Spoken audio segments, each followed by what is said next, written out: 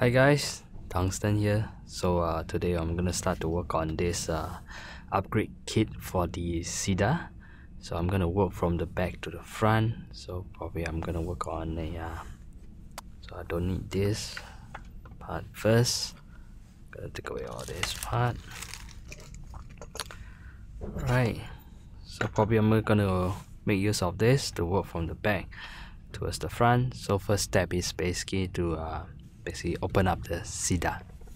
Okay, so now I've opened up the CEDA. Now all the screws are the same except for this small magazine release over here. Okay, so now we have a spring. Okay, there's this sort of a 3D printed piece for you to be able to place the spring nicely in place. So if I'm not wrong, it should be right before this screw post. So you should be able to just fit it in nicely over here, and then you're supposed to be able to put the spring through, and then eventually lock it here. Yeah. So the next piece is this catch over here. So it should be this guy, right? The metal version. Yeah. So let me just take a look. Should be here. Okay, it seems to be a little bit kind of loose. I'm not too sure why is that so, but we'll see. Okay, if it doesn't work well, I guess we'll just replace it later on with whatever this spring is.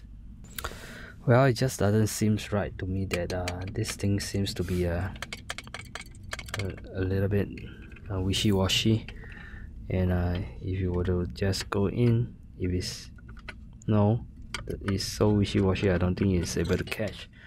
So I'm just gonna remove this guy and use whatever it comes with the original CEDA, and see whether it works well or not. Yep.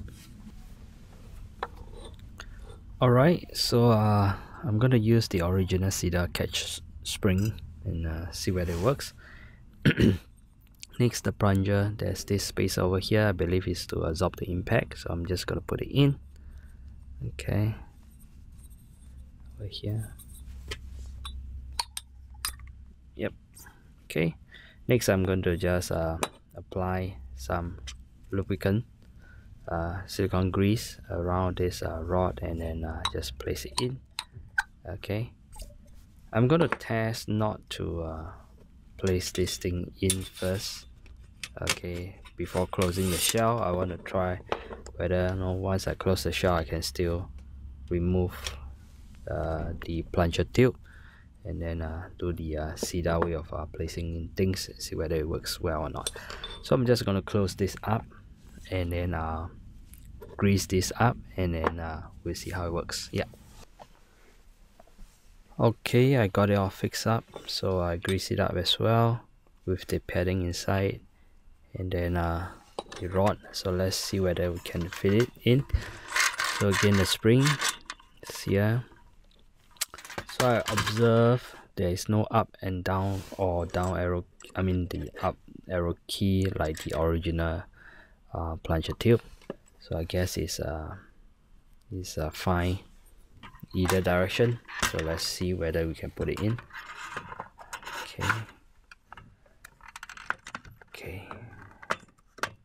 Okay, so we just need to expand a little bit, push it in, and then make sure everything is well aligned. Yep. So that will be the lower half. Alright, next will be this guy over here. So we have 3 parts. This bolt slit, the this itself, and then the black pin.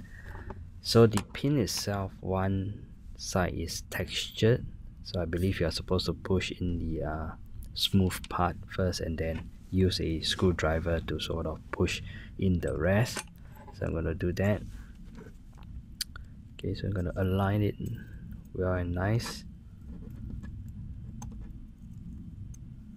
Okay, so you might need to sort of adjust a little bit.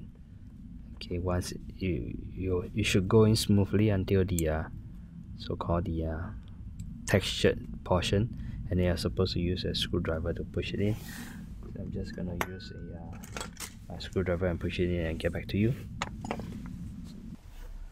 Okay, so I fix it in. I also grease up this parts a little bit. So let's put it into the back portion. So you probably just need to sort of slide it in, align it, and then push it in. Yeah, so that will be it. So maybe you want to test whether the spring is okay, it's movable. Okay, I think that'll be good, right? Okay, so now we can move on to the front portion. Okay, so this is the front of the CEDA. So if I were to recall, if you want to remove the barrel, you can just sort of push this up and then use your finger to push the barrel, and you just release. Okay, just like this, and you can remove the barrel itself.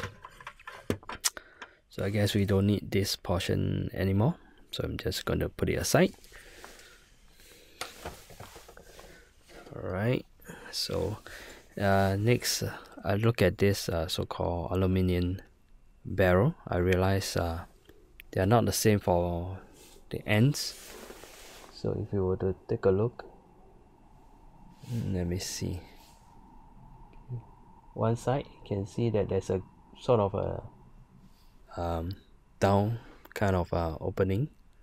Okay, so is this wider compared to the other side, which is completely sort of flush. Okay, so again, if you take a look, yeah, you can see that there's a sort of a step down kind of thing. I believe this should be the end whereby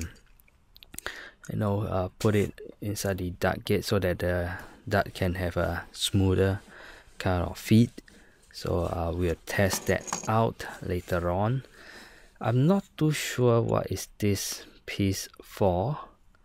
My guess is that if you are using this barrel in some other application, if you were to put a worker kind of barrel in, is going to be pretty loose. I'm not too sure. This piece could be just to make it less so. I have no idea, but we'll see whether is there a place for this guy over here or not. This scar barrel actually can go in pretty nicely. So again, later on we'll see what we can do. It's a bit loose actually. So maybe we'll put some double-sided tape and then make it tighter. Okay, we'll see what happens when we open it all up. So again, the two ends are not the same, so be careful which end is you are facing the for the dart gate itself. So let's open up and see what we have inside. Okay, I removed the front portion.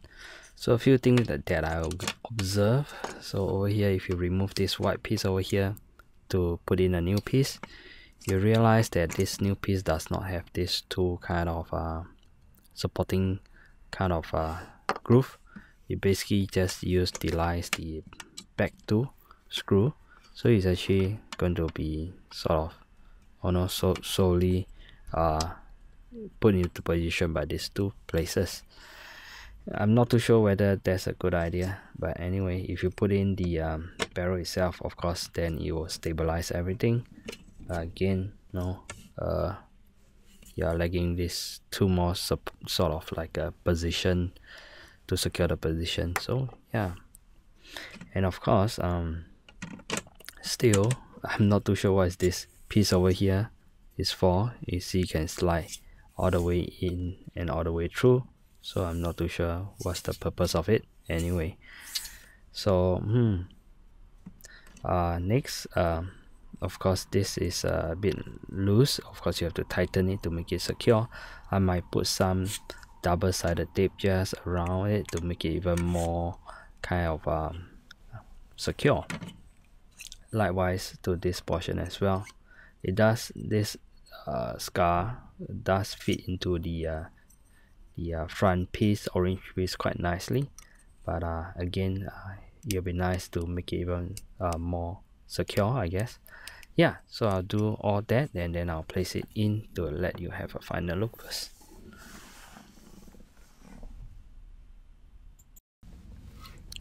Okay, so I fix up the barrel, as you can see over here. So I think there's really not much use for this piece over here. I do not know. If anyone knows what's the purpose of this piece, please let me know in the description.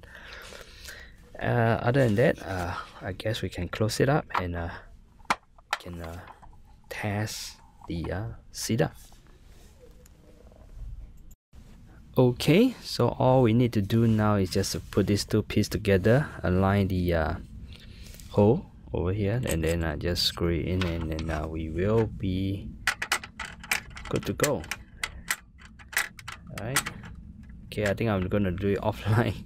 As you can see, the angle I'm at is a bit strange, but I'm gonna put it back, align it, and then put back the screws. Okay, while trying to fit the two halves together, I realized something. This guy over here is actually of a slightly thicker, okay, in a way, especially these two pole over here. So if you're trying to fit it in, you realize that you will sort of not be able to get through these two pole, so you have to sort of pry open a little bit, then you go through. So you have to be careful. For the original one, there's enough clearance to do so. Yeah. Okay, I fixed back everything, and I'm trying to try it out with some worker darts. Right, I realized something. Right, if I try to prime it, sometimes you have this problem. Yeah, it seems like the worker dart is too long if you were to use this katana adapter. As you can see, it doesn't fit well. Yeah. But having said that, I am able to get like I think 190 to 200 plus FPS, but again, my chronograph might not be the most accurate. So I'm gonna see, if I were to cut down some of my own darts or the ACC darts, see whether it have such fitting issue, because I think the worker dart is slightly longer. I'm not too sure. I don't use a lot of short dart. Yeah. Okay, so after testing a few different type of darts, I still feel that there's some fitting issue. It's basically not due to the length of the darts. Even with the shorter one, you can see when you push it in, it just doesn't fit well. Okay. Yeah. So if you were to fire it off, let me just fire it off. Okay, when you try to fit it again, you can see that it doesn't sort of spring up. It basically, this guy seems to be too long. You have to push it front a bit, reverse, then you can fit it in. Yeah, so I'm not too sure how well this is. Okay, again, so I just want to show you. So push it back again. You can see that it is obstructed by the board itself. You have to push it forward a little bit, pull it back, and then yeah. So alright, so instead of the katana mag, so now I test it with the so-called talon and the adapter, and yeah, so with that, so it can fit quite well. Okay, so here,